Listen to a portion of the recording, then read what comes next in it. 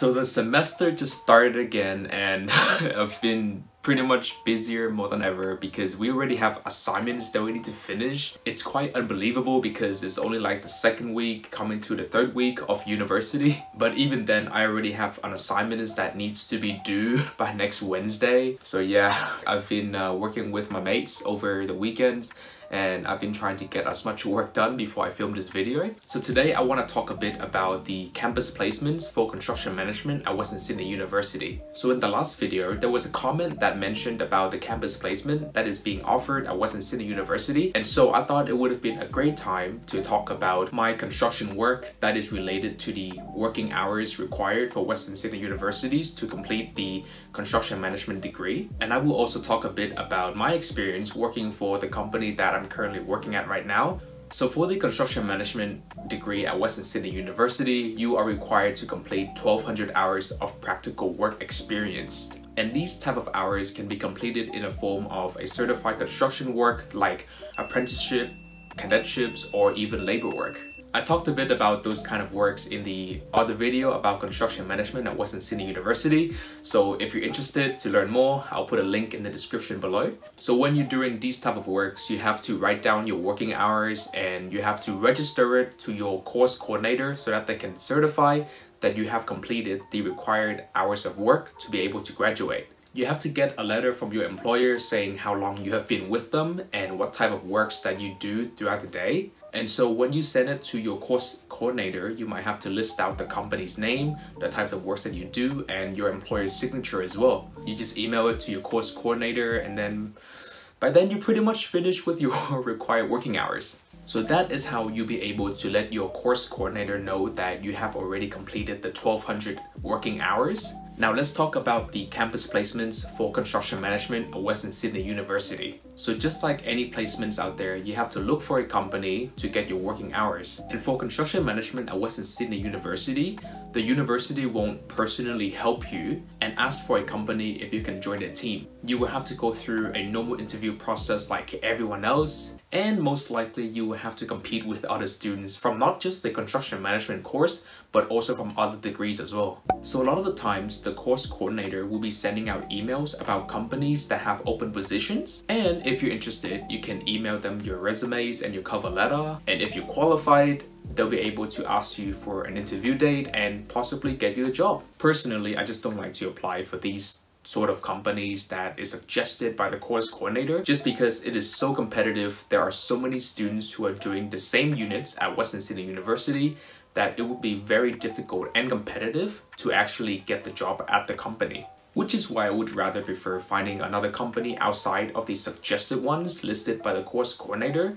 And so that gives me a higher chance of actually getting into the company. And that is exactly what I did for my current job. So way back in September 2020, when I started looking out for these sort of construction companies, it was also a pretty tough times because it was during the COVID period as well. So a lot of the people, they are very desperate to actually try to find work. I probably applied for about 13 companies and I finally got one to reply back to me and actually asked me to come in for a trial date. So a trial date is pretty much just a normal day where I get to go in and I test out, see if I actually like the work that they do, which is pretty good considering I didn't know much about the company or what kind of work that they do. All I know is that they do a lot of consulting work and they actually give advices to the clients about what to do for the construction project. But anyways, when you apply for these sort of companies or any companies in particular, if you're not qualified, the companies will either reply back to you saying that, sorry, you didn't get the job. After 2 or 3 weeks of actually not getting an email back or an answer,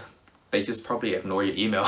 So on the first trial day that I had, my boss asked me to look at the plans that we had for a certain project, and he actually asked me to mark up the areas of work for the plan. You would normally be given the map for the entire floor, and you would have to locate which area that the engineer told you to look at. Which is why marking up the plans before actually thinking of what to do for the project is so important, so that you will not look at another plan or look at another area of work by mistake. But after I look at the plans and then I understand what must be done, I sort of report back to my boss, telling him that this is what the engineers are asking us to do and this is what we should be doing from there. So it was quite an interesting experience for the trial day, and I actually like this type of work. It is pretty interesting because I get to learn about the planning stages of the project before the project managers and the team actually start the construction phase. So after I had my trial day, my boss asked me if I would like to do a 3-month internship.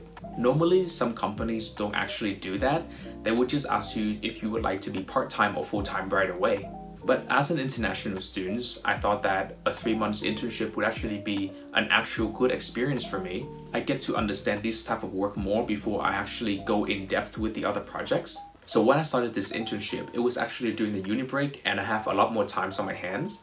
And so my boss recommended me to actually look at some laboring job as well, just so I can have some on-site experience. So about a week of digging and researching, I found a company that I was able to do some laboring work in. It was an installation company that installed installation batches and installed wall sarkings around the building. Yeah, installations sounds pretty itchy.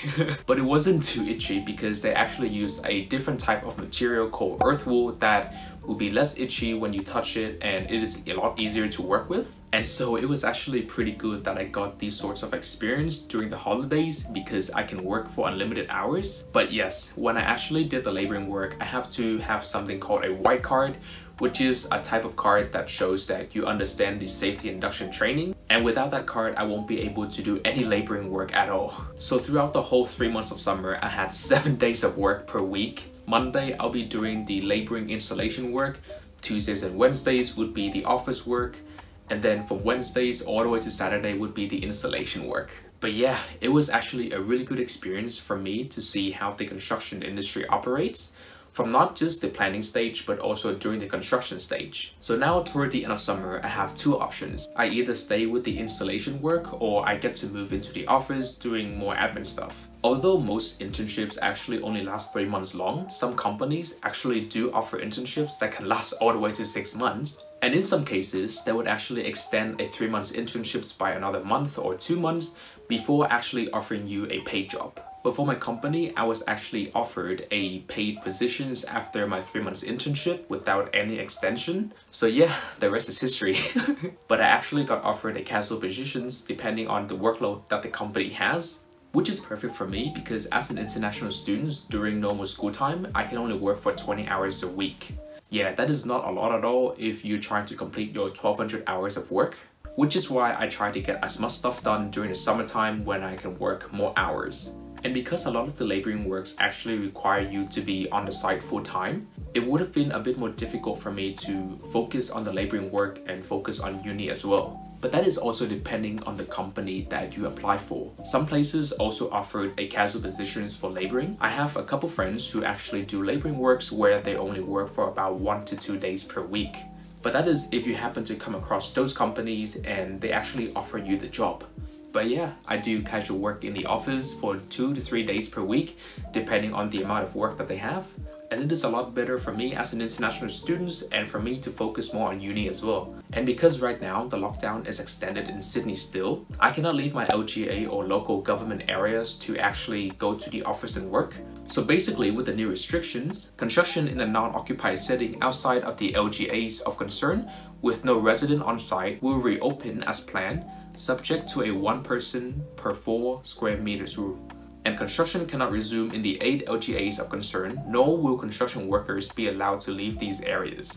And especially right now where a lot of the works for my company is actually in the construction stage, I cannot leave my house at all just to get to the sites to do this kind of work. So it's either I do more admin work or I actually don't do anything at all. But yeah, right now I'm on a bit of a break for the construction industry.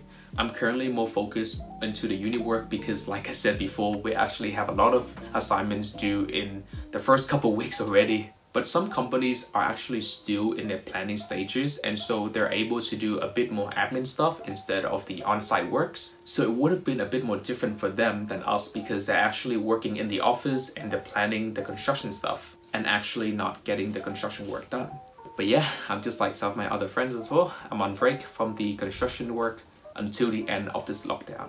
But in general, the campus placements for construction management at Western Sydney University is pretty straightforward. You just have to find a company that you really like and apply for it, and hopefully you will go through the interview process and getting the job so that you can work toward your working hours. It is actually quite a competitive industry to get into because there are so many students and so many professionals out there who are doing these type of work. So if you are an international student like me, it would definitely be a lot harder for us to get a job in the construction industry here in Australia in particular. But I do believe that in the end, there will always be a company out there with an open positions that will be interested in your skills and the stuff that you do, which is why I strongly recommend you into getting a lot of the club stuff at uni and involved in a lot of the club activities and the university activities just to create a name for yourself. As for me, back in high school, I did a lot of volunteering work and actually enjoyed doing a lot of those kind of things. And you can definitely put that in your resume saying that you have these sort of experiences of helping hosting the events, whether it is a volunteering job or whether it is a club activity in the university. Honestly, any experience will definitely help in finding a job, in particular the construction industry here in Australia. And don't forget to actually write down your working hours so that you can keep track of it, counting it down so that you can send it to your course coordinator and have your employer certified that you actually have been with them for this long, so that you don't have to worry about it for the rest of your uni career. But I also got a job from uni to help hosting online events and possibly help out in the future events as well. But that is a story for another time. I'll see you in the next video. Bye!